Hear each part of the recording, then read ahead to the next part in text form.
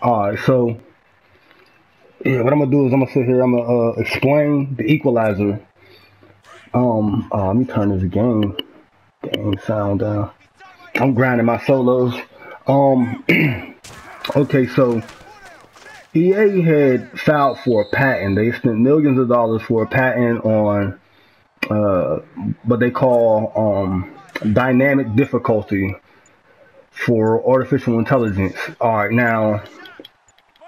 how it works is, you know how you go out into the settings on a Madden or the FIFA, the NHL, whatever, and you can find the sliders to like make your blocking better, your quarterback more accurate, and all of that. Okay, the term that they use is knobs. All right, knobs is just another way of saying slider. As pertains to the equalizer. The equalizer is the code name for the pattern. Hold on, this is okay. Yeah, I was reading somebody's comment in a group. Okay, so let's say you have a low overall. Like right now, a lot of people are at like that 88, 89 range. But people with the God squads are like 92. You know what I mean? And you know, 93 and all of that. All right, so you come out, you got like an 81 overall. All right, you're playing from way behind. All right, so you would expect to always lose when you're playing these teams that are at the like 88, 89 area. All right, so what EA is doing is they're making sure that a lot of things go your way with your lower overall to encourage you to keep on playing. Because most people that say their team no money spent, they actually have spent money. And you can go out into your PlayStation and find that out. Like, people can't do that live. I've called people out and they couldn't show it because it's a services rendered. It tells you if they bought points. It's saved on your PlayStation. All right, so it's encouraging you to keep on trying to get your team better rather than giving up on the game altogether. Because you might jump into the game with an 81 overall, everyone's way ahead of you, and if you're losing all of these games, you're going to be like, fuck this, and just go back to playing regulars or connect your franchise or something. So they leave you that glimmer of hope. Now, in the patents, when you read all through it, I think it's file number 6 or something like that. They break it down how to force the force help in your direction. The other team will like drop balls, overthrow passes. There'll be fumbles that don't make no sense. You know, my 92 Jerome Bettis is teared to a 93. It can get shoestring tackled and fumble the ball. And my guys is trying to recover or step over the ball. It's all type of weird, dumb stuff will happen like that. Khalil Mack, who plays with discipline, will be jumping the snap, getting penalties all of a sudden. And supposedly, when you buy traits and you get disciplined players, they're not supposed to even be able to do that. But when the equalizer is in effect, you can trust and believe it's real. When you're playing against the computer, your team plays the way your team plays consistently because there's no knobs, there's no sliders. It's going to be consistent. Hold on. Sparking up. Let me see what this say. Yeah, definitely algorithms all day. Well, in every part of gameplay. But that's what the equalizer is used for. The equalizer is used to try to level things out. So what I'll do is like I'll play in the weekend league, and I would go in with like a 92 overall. Like I've sold some of my players, so now I'm down to an 89. But I would get like around like game 17, and that's when I'll notice the equalizer will start kicking in like really heavy. It could pop up at any point, but when I sensed it popping up, I would drop my overall to like an 87, 88. I might lose that game, when the equalizer kicks in.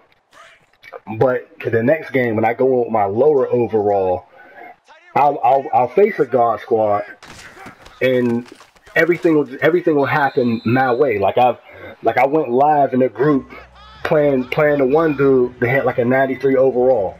I think he sensed the equalizer, and I had a lower team, and everything went in my favor. Like, man, my defensive lineman could have broke on the ball and got a pick. It was just like weird stuff happening. I went down the field, I scored on him with so much ease, and like it was like I'm watching his players move out of their zones and stuff. Like they, just getting out my way and missing tackles almost on purpose and stuff. Like that's just how the equalizer works. Now at the same time, in the patent, they had left a clever little wiggle space there for like in-game purchases. All right, so like as you know, it seems like certain people tend to have pack luck. Now, in their pack luck, they might be pulling legends and all of this. They're pulling 99 overall Jay-Z. But it's their account that's spiked. There's a certain number of accounts that are spiked that have good pulls, and they say in there somehow in their wording that it's somewhat like based on how much actual time the player puts into EA games, not just Madden, but EA games. So I don't know if I should be thinking the person who plays a lot more should have the good pulls, or the person who doesn't play a lot should get the good pulls. It would make sense to me, based on the equalizer, that the guys who don't spend much time on the game, they should be the ones who would be getting the good pulls to encourage them to keep trying to pull packs. And as people notice, when you pull packs using money, you do get better results. And they don't hide that. It's all in the EA forums. The developer teams, they acknowledge that. And I can't remember what developer is, but the way he put it, he said you get what you pay for. You know what I mean? So they don't deny that. Just like they don't deny the equalizer. So whether or not it exists, it shouldn't even be a debate. Also, they have in there where there's X amount. It's a percentage. It's a percentage of people who have accounts that all right. Let's say there's 100,000 people who have played EA online games. Just use just the number 100,000. So if they set it at, let me see here. 0.03% of the people who played would have spiked accounts. That would be 3,000 people out of that 100,000 that would have basically the equalizer working in their favor at all times. So let me see. So a lot of the here I'm gonna show something in the how can I do this? Oh, I can't shit because I'm streaming. I can't. Fuck. Like I can put a screenshot up on it. All right.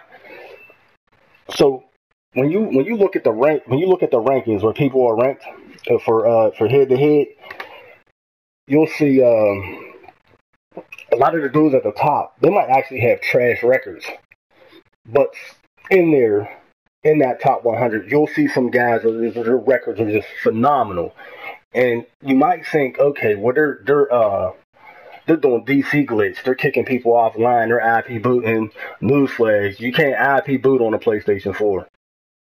You know what I mean? Like, I could explain how to DDoS all day right now. You just go on your PlayStation 3 and do it, but you can't do it on a 4. You're not IP booting on a 4. Because when you terminate the service, which is what an IP boot is, you're sending something from your laptop or your computer to your router, telling your router that, all right, when your PlayStation connected to your router, your PlayStation, when you're playing head to head, you're on what they call a peer-to-peer network. The other person is the other pair. You're telling your router that the other pair that's connected to your PlayStation is actually a virus. So the antivirus software that you have in your router is going to boot that other pair offline. It's not booting you offline, it's just going to kick them offline, which is why they get the loss. But if you do that on a PlayStation 4, the PlayStation 4 is set up in such a way that when you boot the other guy offline, the PlayStation itself will boot you offline for doing so as its own antivirus thing. So that's why you can't do that. So those guys, they're not DC glitching, they just have spiked accounts. All right, and that's part of that patent. And when EA made that patent, there was a lot of other companies that jumped on board and started. They just piggyback at it. Just like that's what happens in a lot of industries. Just like sitting here looking at my PlayStation controller, we got the analog sticks, we got the buttons on the top, the select start, everything about every controller for every video game system, basically all started with Nintendo. Nintendo owns the patents for every aspect of the controller. So every time you buy a PlayStation, you buy an Xbox controller, Nintendo's getting a cut because they own the patents, they own the rights to the vibrating feature, all of that. So that's what happened right there. So EA made big money, and that's why their stock shot through the roof. People like to say it's MUT. People like to say that it's FIFA Ultimate Team is where they get their money. They're killing them off the patents. And if you was to call EA and tell them that you was thinking about investing in them and that you wanted them to mail you a prospectus package, which is their breakdown, their explanations for every penny that they bring in, what they're doing with it, they're going to explain to you that patent and where their money's really coming from. They're going to explain that to you because they're going to want you to invest in them, so they can throw their coke parties with your money. You know what I mean? Yeah, they get a lot of money out of Ultimate Team, but that's the gist of it, man. Yep, I'm out. That should do it.